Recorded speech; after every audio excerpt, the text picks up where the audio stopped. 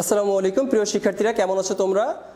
করোনার এই মহা দুর্যোগের সময় জানি তোমরা ভালো নেই, কারণ হচ্ছে তোমাদের প্রিয় স্কুলগুলো বন্ধ, তোমাদের সাথে আমাদের দেখা হচ্ছে না, আমাদেরও মন ভালো নেই। তার উপর চারপাশে অনেক মৃত্যুর সংবাদ আমরা শুনতে পাই প্রতিনিয়ত, অনেকের আক্রান্তর খবর আমরা শুনতে পাই।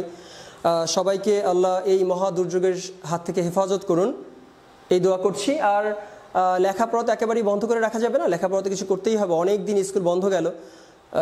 তাই আমরা এখানে তোমাদের জন্য চেষ্টা করছি কয়েকটি লেসন ধারাবাহিকভাবে উপস্থাপন করার। আজ আমার দ্বিতীয় লেসন তোমাদের সামনে এখন উপস্থাপন করছি। Please stay home and stay safe. কারণ হচ্ছে কোভিড-19টা সবচেয়ে বেশি ছড়ায় মানুষ যখন কাছাকাছি আসে তখন।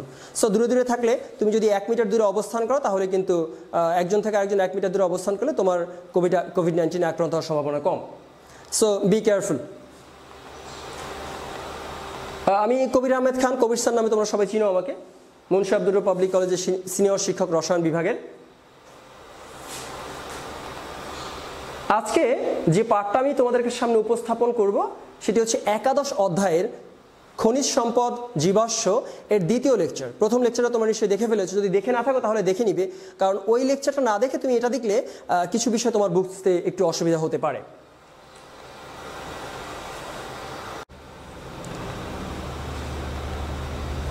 শুরুতেই সমগোত্রীয় শ্রেণী, যে গল্পটা আমি সবসময় করি, যে আমার নাম কবির আহমেদ খান, আর একজন কিং খান, তার নাম হচ্ছে শাহরুখ খান, নট সাকিব খান, শাহরুখ খান।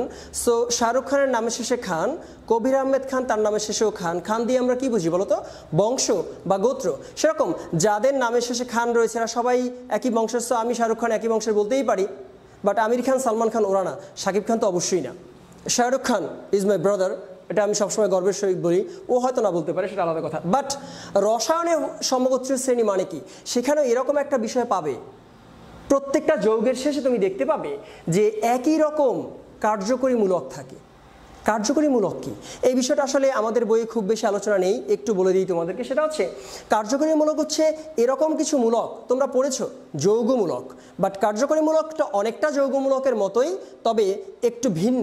কারণ কার্যকরী মূলক আসলে সেই মূলক যেটা কোনো একটা যৌগের বা অনেকগুলো যৌগের ধর্ম এবং রাসায়নিক ধর্মকে নিয়ন্ত্রণ করতে পারে।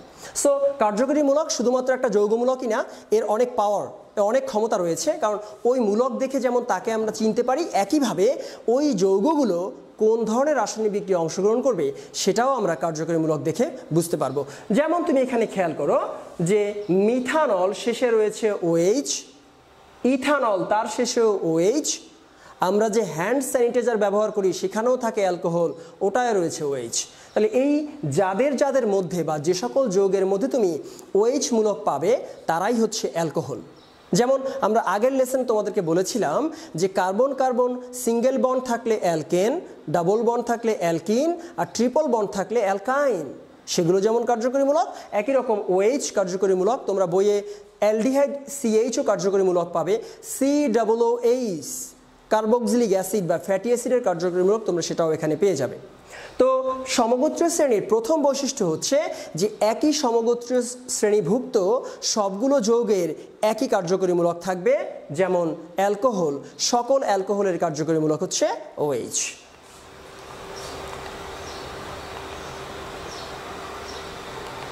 একই সমগোত্রীয় শ্রেণীভুক্ত যৌগসমূহে ভৌত ও রাসায়নিক ধর্মে গভীর মিল বিদ্যমান। রাসায়নিক ধর্মে কীরকম মিল? এরা একই রকম রাসায়নিক বিক্রিয়ায় অংশগ্রহণ করবে।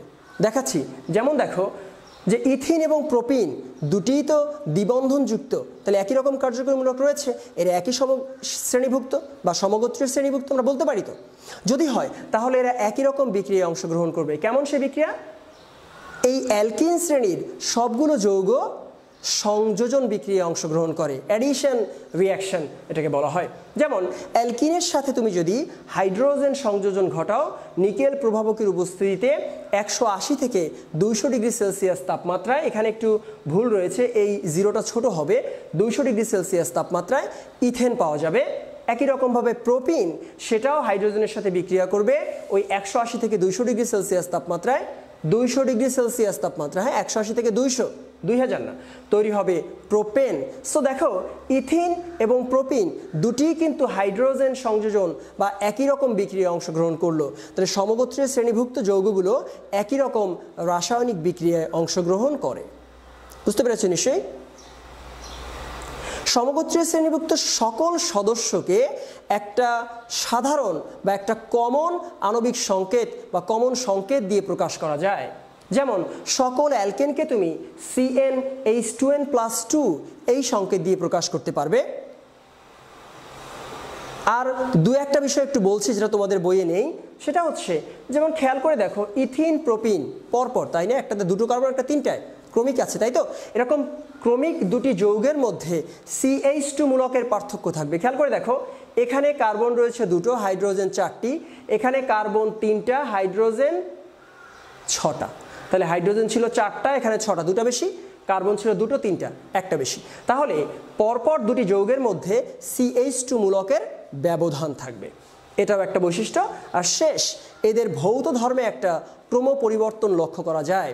যেমন তোমরা দেখবে যে প্রথম থেকে 4টা carbon, methane, ethane, propane, butane, এই 4টা কার্বন গ্যাসীয়, বাট এদের দেখবা গলনাঙ্ক বা স্ফুটনাঙ্কের মান ধীরে ধীরে বাড়ছে। মিথেন থেকে বিউটেন হচ্ছে -1, মানে -1 ডিগ্রি সেলসিয়াস হচ্ছে তার স্ফুটনাঙ্ক। সেরকমভাবে এদের ধীরে ধীরে প্রথম 4টা গ্যাস, তারপর এগুলো তরল, এরপরে কঠিন। সো এদের ভৌত ধর্মে একটা ক্রম পরিবর্তন লক্ষ্য করা যায়। তাহলে এই হচ্ছে মোটামুটি দশম শ্রেণীর জন্য সমগোত্রীয় শ্রেণীর বৈশিষ্ট্যসমূহ। তোমরা যখন দ্বাদশ শ্রেণীতে রসায়ন দ্বিতীয় পত্র যখন পড়বে, জৈব রসায়ন অধ্যায়টা ওখানে রয়েছে, সেই জায়গাটাতে এই আরও লম্বা অনেক আলোচনা তোমরা পাবে ইনশাল্লাহ। সেগুলো হয়তো ভবিষ্যতে আমরা আপলোড দিতে পারবো।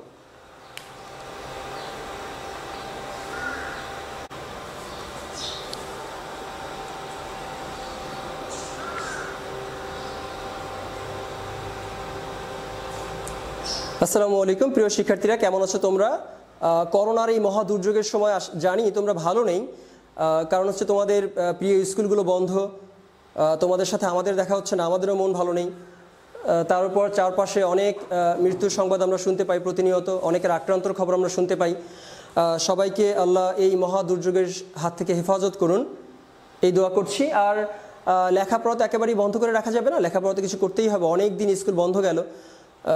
তাই আমরা এখানে তোমাদের জন্য চেষ্টা করছি কয়েকটি লেসন ধারাবাহিকভাবে উপস্থাপন করার। আজ আমার দ্বিতীয় লেসন তোমাদের সামনে এখন উপস্থাপন করছি। Please stay home and stay safe. কারণ হচ্ছে কোভিড-19টা সবচেয়ে বেশি ছড়ায় মানুষ যখন কাছাকাছি আসে তখন। সো দূরে দূরে থাকলে, তুমি যদি 1 মিটার দূরে অবস্থান করো, তাহলে কিন্তু একজন থেকে আরেকজন 1 মিটার দূরে অবস্থান করলে তোমার কোভিড-19 আক্রান্ত হওয়ার সম্ভাবনা কম। So be careful. আমি কবির আহমেদ খান, কবির স্যার নামে তোমরা সবাই চিনো আমাকে, মুন্সি আব্দুর পাবলিক কলেজের সিনিয়র শিক্ষক রসায়ন বিভাগের। আজকে যে পাঠটা আমি তোমাদেরকে সামনে উপস্থাপন করব সেটি হচ্ছে একাদশ অধ্যায়ের খনিজ সম্পদ জীবাশ্ম এর দ্বিতীয় লেকচার। প্রথম লেকচারটা তোমরা নিশ্চয়ই দেখে ফেলেছো, যদি দেখে না থাকো তাহলে দেখে নিবে, কারণ ওই লেকচারটা না দেখে তুমি এটা দেখলে কিছু বিষয় তোমার বুঝতে একটু অসুবিধা হতে পারে।